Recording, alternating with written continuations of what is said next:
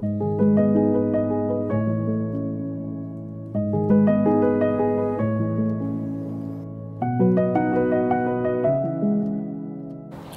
right, so just doing a test on how fast the auto AF is. It's pretty quick. Focus out, focus back to Sierra, very fast. And Sierra, can you move a little bit to your left, your right? Yeah, so it's very quick to follow. Very quick. 1, 2, and 3. Okay, let's look at the photos.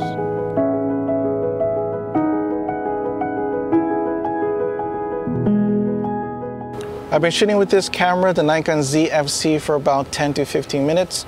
So far, first impressions is I like that it's very lightweight.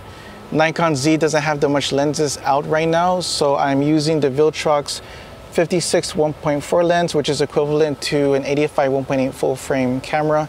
This really reminds me of the Nikon Df that I used to have. I had one in silver, then I had one in black later on, but the main differences is the Nikon Df is full frame and this Nikon ZF is APS-C, which is a smaller sensor. So supposedly people think the smaller the sensor, not that good image quality, but the images that we are getting from this camera looks pretty good. And the model to help us test this camera out today is? So hi, I'm Sierra. I've been modeling. This is my second time modeling. Second time in front of the camera, yes. Yep. And any social media, because I know our subscribers most likely will want to follow you. Okay, so you guys can follow me on my Instagram at sierra.sn. We'll put it here and in the description below. How do you like the photos so far coming out from the camera? I really love these photos. Everything just pops, the colors popping from them. It really shows a lot of detail too. Yes. Well. I noticed also when you were zooming in, zooming out, just swiping to go from picture to picture, the touchscreen seems really responsive. And I noticed also the focusing when it picks up your eye autofocus detection. It seems quicker than the older camera I used to have, the Nikon Z7 Mark II. So I'm assuming maybe the smaller sensor is easier for the processor inside to compute, and so the autofocus is more snappier. But that's just my first impressions with the camera so far using it.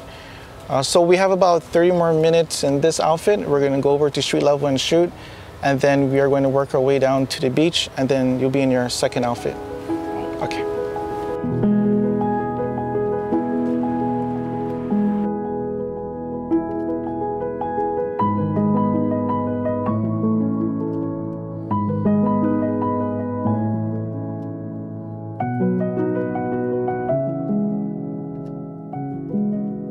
Some physical features of this camera is built with a robust magnesium alloy chassis. The body is very light but strong at the same time. The styling of it is also really attractive, kind of old school film-like. The weight of it is really light. I believe it's only 390 grams. That's pretty light. So far in this part of the photo shoot, any comments, Sierra, about the camera itself or pictures coming out from it? The pictures have a lot of detail. Also, I love like the retro design of this camera. I think it may be coming back. Yeah, I think so too. I see a lot of, I guess around like your age, maybe teens, they're kind of going back to like the 90s look in a way. And so there's a lot of like teens also using like Polaroid cameras. Yep. Yeah, so I think if they made it maybe a little bit more affordable, because I think it still goes for about almost $1,000 for this camera, like 900 some, yeah, almost 1,000. So if they made it maybe a little bit more affordable, then of course the younger generation will be like grabbing this camera just because the way it looks. And I think this could also be like a good travel camera as well because of its lightweight. Yeah. Okay, we still have a few more minutes on the street level before we go on to the beach. We'll keep on shooting. So some of the physical features is the electronic viewfinder. It is 2.36 million dots. When I look through it, it is actually pretty clear. The top dials of the camera from left to right, this is the ISO dial. Then moving to the right side, you have the shutter speed dial. And then the last dial on the way right is actually the exposure compensation. Sierra, if you can try to turn it, the last dial, yeah. It's actually pretty hard to turn, so which is good. So you won't be accidentally bumping the exposure compensation dial. And then you have the shutter button. That's a nice silver button there. And then you have the movie record button there with that orange reddish dot. The back of the camera, the screen isn't that nice. Sierra, if you can turn it on, please, by pressing the play button on the upper left. Yeah, the screen is 1 million dots, but I do like the responsive touch screen. You can show some, yeah, it's very responsive when Sierra is going through it. And if you notice, when Sierra scrubbed the bottom, the way bottom screen, you can actually scrub through the photos pretty quickly, and it loads pretty fast. Same thing like you're using a phone, pinch to zoom, go in, go out really quick. Double tap to zoom in. You can try it again. Yeah, double tap to zoom in, double tap to zoom out. Yeah, pretty responsive. Bottom of the camera is the battery door. It's not like the Nikon Df where you kind of twist and open like a film camera, but you do have your good sized battery and a single SD card only. And I believe that is only UHS 1. I need to double check on that. And on the left side of the camera is the door that has the HDMI, USB-C, no headphone jack, but microphone jack.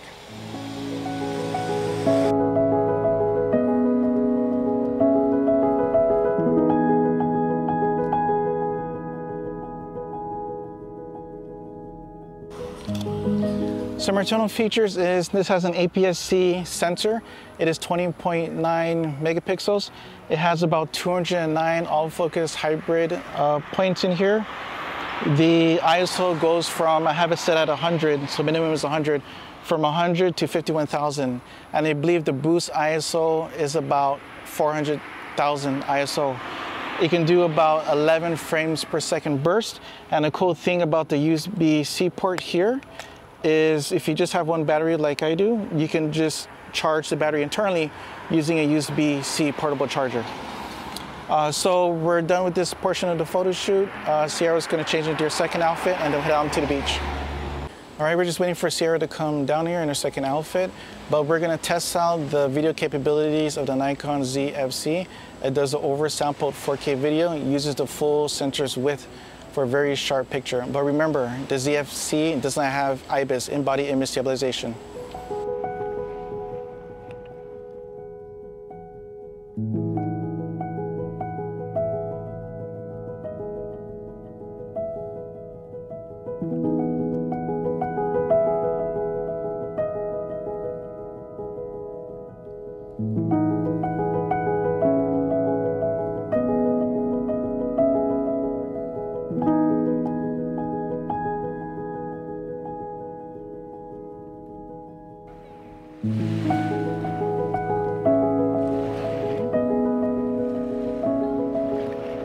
Next, back a little bit with your hair down. Yes. Can you also try to move hair from your shoulders? Good.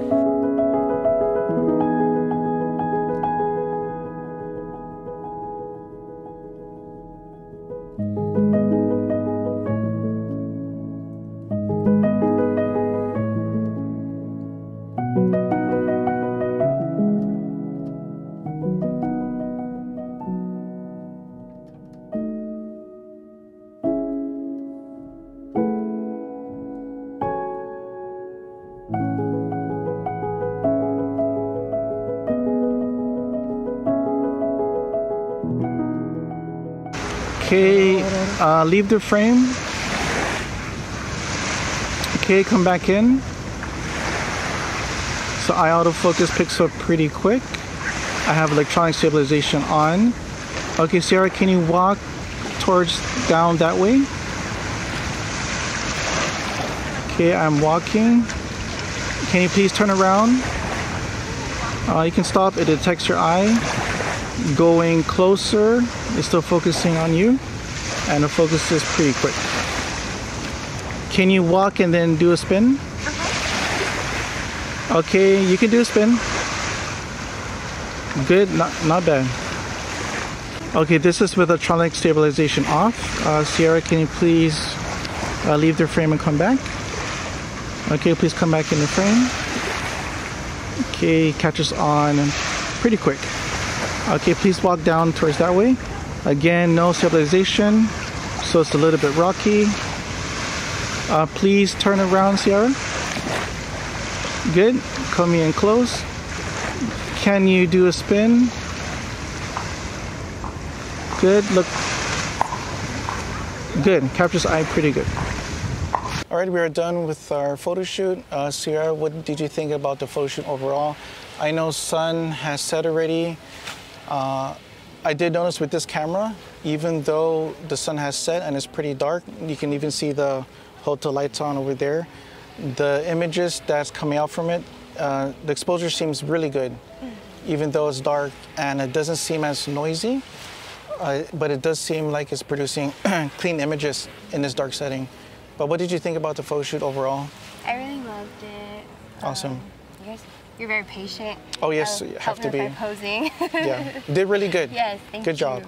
Welcome. And I think the pictures turned out really good too. Yes, I think so too. And our viewers, while watching the video, they'll be seeing the edited photos while we're shooting when you do the poses. But good job in posing. Did really good today. Again, your Instagram for those that want to follow you. So my Instagram is sierra.sm. Thank you, everyone. And if you haven't, please subscribe to Guam Photography. Alright, I just want to show you some RAW files for the Nikon Z FC. And the first couple of photos, I'll show you how good the colors are coming out from this camera. And the last photo is just a sample of the dynamic range. So for the first photo, you will notice when you load this file, NEF RAW file into Lightroom, it is Adobe Colors color profile. But if you click down here and go to camera standard, the file pretty much just comes to life, and the colors are really nice, especially with the skin tones in this camera standard profile.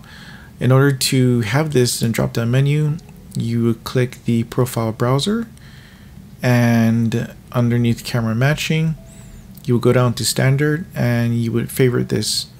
And when you favorite the camera standard, now when you click the camera profile, it will be here at the way bottom, camera standard. Next example, same thing, profile default is Adobe Color. Clicking it, camera standard. Wow, that's a huge difference. Again, let's do before, and then again camera standard. Very nice. And this lens, the Viltrox 56 1.4, is a very it's a sharp lens wide open, but also the bokeh is pretty smooth. I actually like this lens. Last photo, again, this is default, reset, nothing has been done to it. Lowering down the highlights, you get some of the sky back here in the background. Increasing the shadows, you can get a lot of detail in Sierra's hair. But yes, dynamic range here is very good. Exposure all the way down, exposure all the way up. A lot of dynamic range to play with. But again, let's change your profile from Adobe Color to camera standard. There we go. It looks like a whole lot better with the camera standard profile. Thank you for watching Guam Photography, and if you haven't, please subscribe.